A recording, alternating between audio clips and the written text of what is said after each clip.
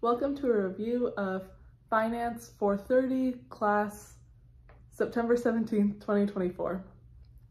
Today we learned about how to find the standard deviation of a portfolio, and basically its volatility and risk, which was super fascinating because we learned how to take this giant formula and boil it down to an instance where it would be 0 and when that would be the case. So right now I'm just going to do 2 examples that we did in class. The first one will give us the answer 0, and then the second one we're going to plug in actual numbers that will also give us 0. And it's really cool how it works, because you look at this and you're like, this is just a mess, but then you can kind of like do some cool footwork and it'll get a lot simpler. So let's get into it.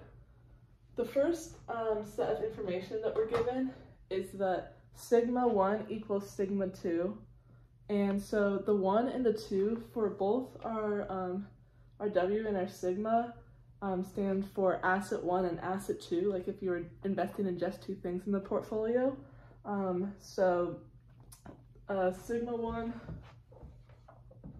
equaling sigma 2 will mean the risks of both assets are the same, and then W1 will also equal W2. This might be denoted by like a Greek letter that I'm not sure how to pronounce, but I think it is a W because it stands for weight, like I believe.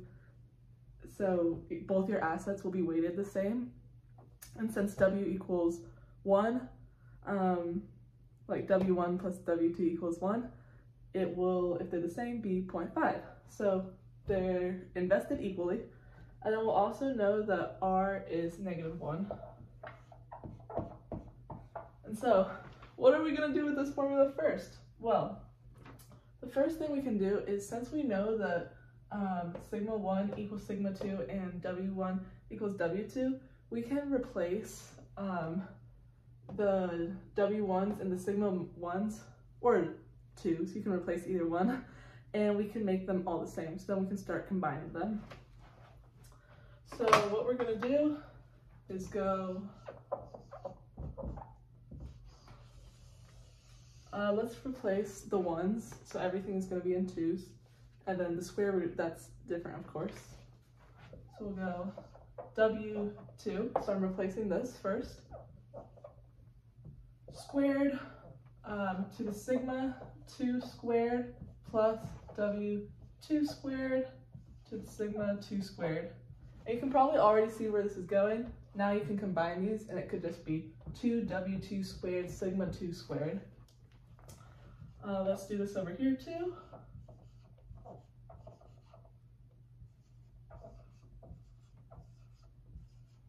Awesome. And now we can just add these 2 together. And we can also combine these 2.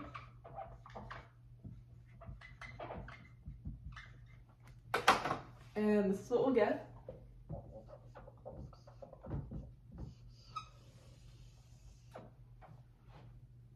This could literally just be 1 plus 1 because it's the exact same thing. So we'll just put a 2 in front, and then W2 squared sigma 2 squared plus, oh, not to forget this.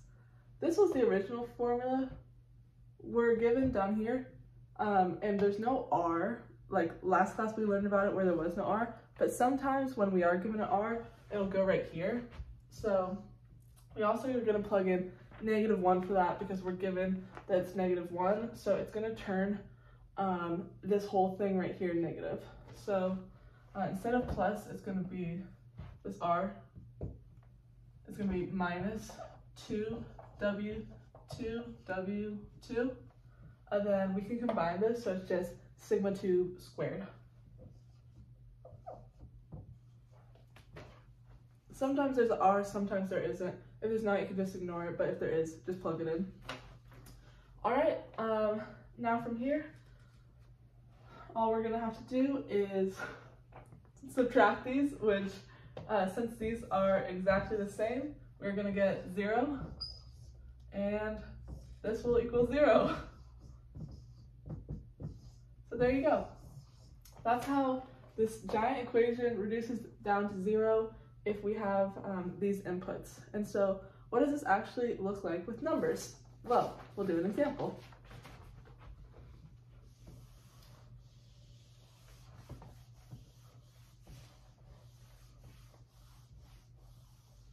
So for our example, we said that since the equation for W2 is 1 minus W1, the combination of them is going to equal 1. So since they're even, they'll have to be 0.5.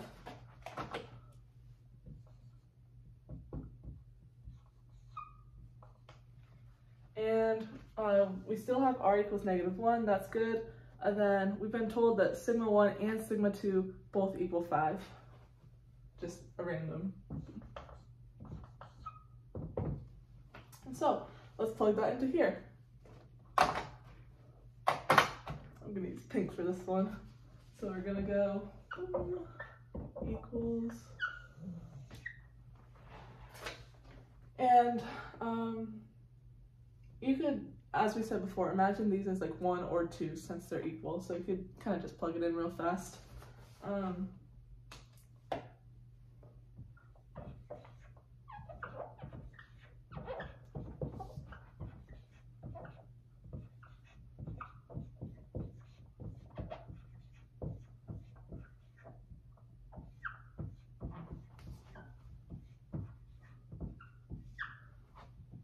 All right, awesome. And so if you put this in your calculator in the correct order, it'll be 0.25 times 25,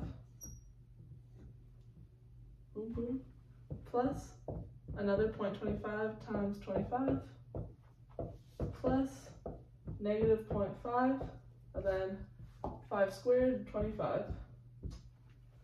And what this ends up giving us is 12.5 plus, and then this is negative because our -1 being r, plus negative 12.5.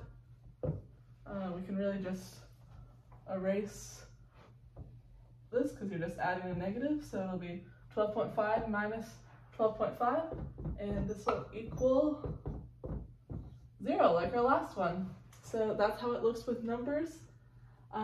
Yeah, this is what we learned in class today. I had fun with it, and I hope this was helpful for you too.